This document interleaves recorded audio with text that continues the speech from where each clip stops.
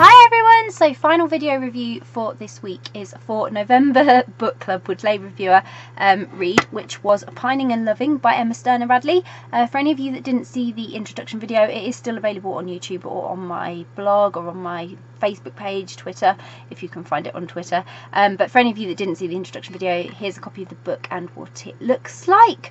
And if you want to check out my Goodreads review, I have just posted that. So if you are on YouTube, there is a link in the description below, and if you're on Facebook or on my blog, then there is a link within the post.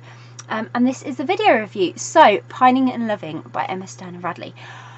Oh my god, I was so excited to read this, and it is because Emma did such a fantastic job of promoting what she had been writing about and what it would all mean and why she had written it, and I was completely sold from the very first moment that she even mentioned she was writing a book based on this subject. I was excited to see how Emma was going to portray this for us. So this was a really emotional, touching and such a relatable story, such relatable characters as well. So it's about Aya, who is a tough ex-boxer with a sensitive side. I'm going to say that because she really does have a sensitive side, bless her, she's such a sweetheart. And then barista Gwen, who is really suffering from anxiety and depression. And they strike up this unlikely friendship during a road trip to Chester, which kind of comes about by accident. And they learn they have more in common than they thought. Even the same crush. And I'm gonna say this now. Like, Emma totally nailed the whole having a crush on someone who has no idea you have it, but it's really real in your head. Wow, nailed it. Absolutely nailed it. And someone who has this issue, but although mine does know, but that's not the point.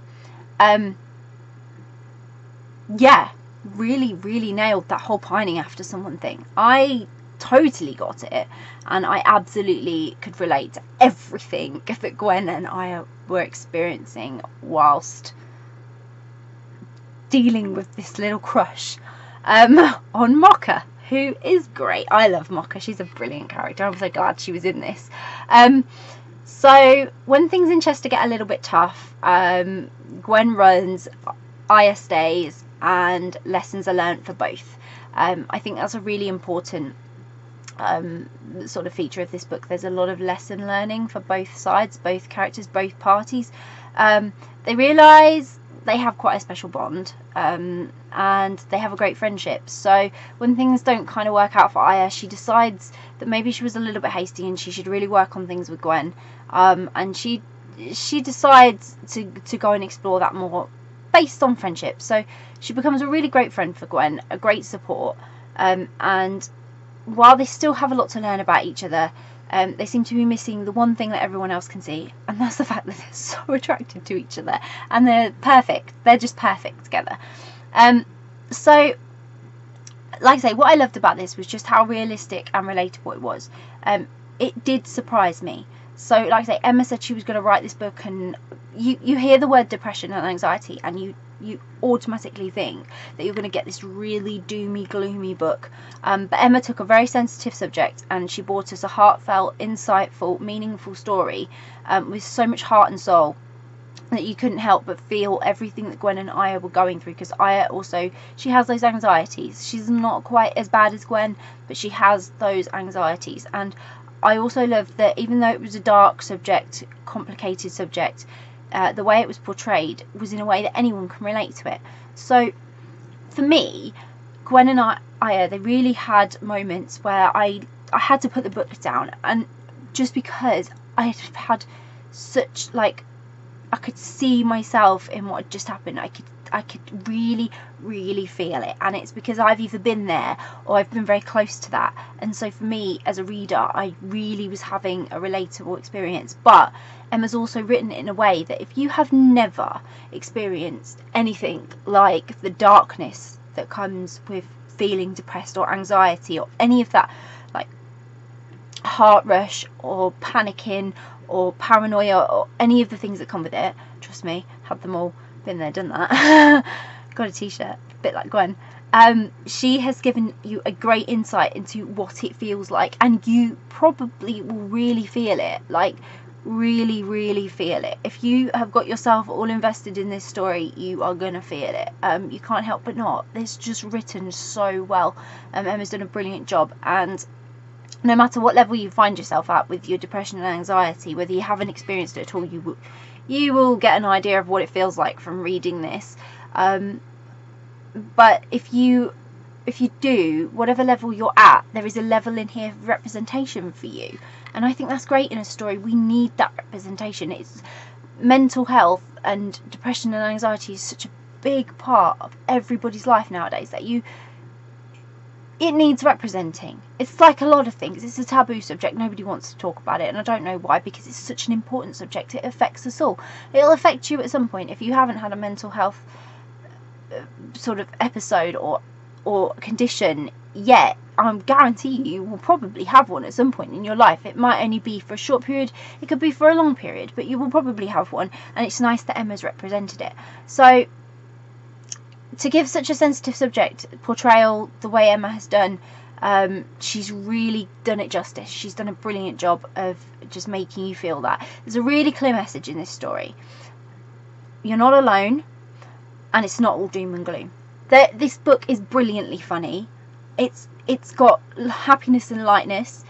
It's got moments that make you laugh and cry.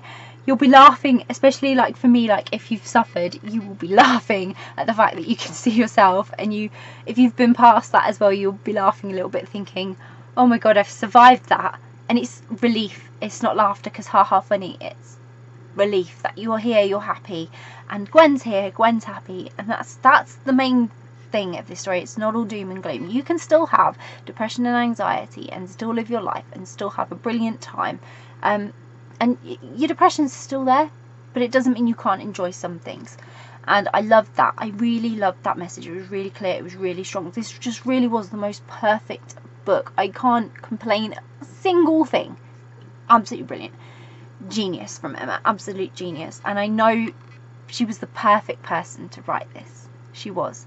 Aya and Gwen's characters, so different, so much in common, and that's what we all don't realise. We all have so much in common, and if we just sit and talk to each other, we'll suddenly realise that, yeah, we all suffer in some way, on some level. We all suffer, and we can all draw from each other's experiences and be supportive of one another through whatever it is we need the support with. Obviously for Aya and Gwen, it's their shared crush that initially gets them started with their friendship and gives them a connection, but it's the depression and anxiety thing of it that really forms that unique friendship. And Aya, she is very gentle, she's very understanding, and taking time, to give Gwen the space she needs, and doing all she could just to support her. It was really, really brilliant. When you find people like that, when you find someone like that, you really hold on to them, because they're really rare. People walk away, people get fed up, people walk away, and Aya was determined to help Gwen any way she could.